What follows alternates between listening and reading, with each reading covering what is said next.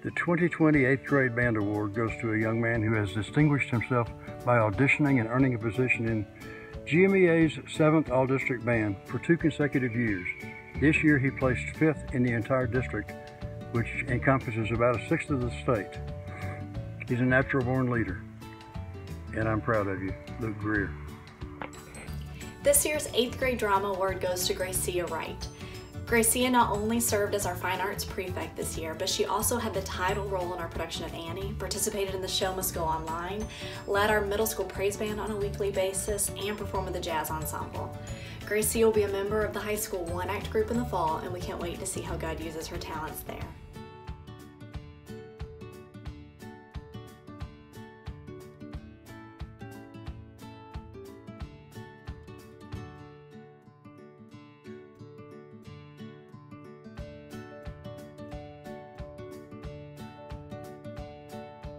This year's 8th grade art award goes to Rosa Escobar.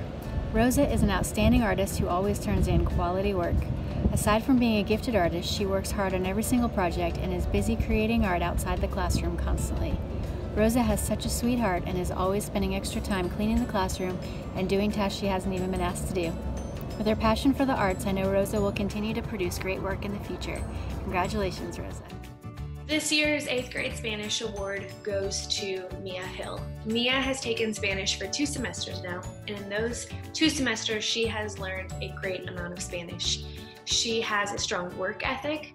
Every day she sits in class and she is prepared and she soaks up every bit of Spanish that I present. She is a great note taker. She just acquires the language at a really fast rate. She can output Spanish beautifully, and she demonstrates high proficiency. She's a great leader to her classmates, and she has been an honor to have in class. I'm really excited to see where she goes in the Spanish language when she gets to high school.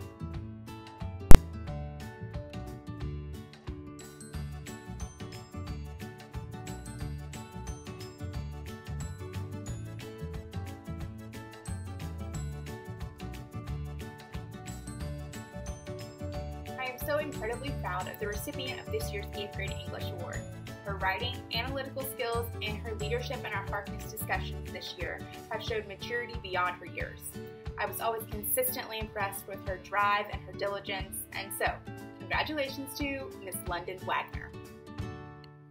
Hello, this is Brian Evans, and I'm here to present the Bible Award for 8th grade for the 2019-2020 school year. Jesus says in the New Testament that the greatest commandment is to love your neighbor as yourself. And in Romans, Paul talks about that all the other commandments that God has given is wrapped up into that one. There's one student at CHS in 8th grade that I think that personifies that idea of loving others greater than she loves herself. It would be Taylor Fisher. Taylor, from the first day that she came into class, worked hard to get to know me as a new teacher from a different city. And I saw her do the same thing with her classmates, always working to build them up, and someone who gave her best effort each and every day we had class. In our class, we're challenged to look at our worldview and see how it lines up with what would be called a Christian biblical worldview. And I think that Taylor is someone that challenged herself this year to examine her own life and to see where her worldview may have been different than what the Bible teaches, and someone who is challenged by that and is always looking to improve herself. I believe that she is destined for great things. She is a wonderful young lady, a very hard worker, and she is very deserving of this award. The 2019-20 8th grade Bible Award goes to Taylor Fisher. Congratulations, Taylor. Hello. It is now my pleasure to give the award for U.S. History to an outstanding 8th grade young man who exemplifies a history student. He not only loves the subject, but he is also consistently turning in excellent work and is a help to his fellow classmates and shows that he has a deep interest in the subject and in his community. And therefore, it is my pleasure to award the U.S. History Award for the school year 2019 and 2020 to Mr. Luke Greer. Congratulations, Luke. I look forward to seeing your successes in the future. Hello, this is Mr. Griffith here to present you with the 8th grade Science Award. This year I had a student that was a true leader in her class. She was ready to work every day when she came in, she helped to include others in the things we were learning, and she was bold enough to ask questions when she didn't understand. Her problem-solving abilities and leadership will take her far.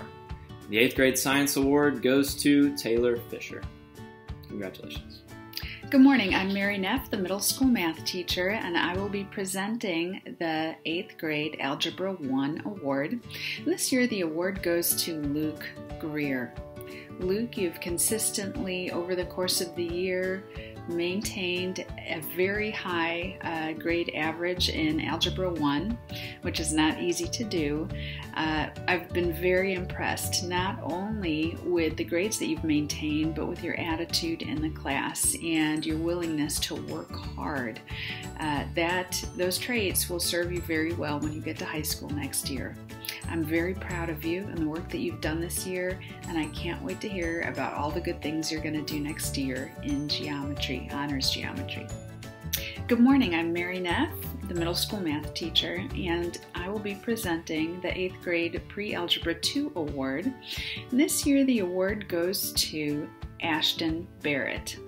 Ashton, at the beginning of the year, I'm sure you didn't think that you would be receiving this award, but you have proven over the course of the year what an outstanding math student you are.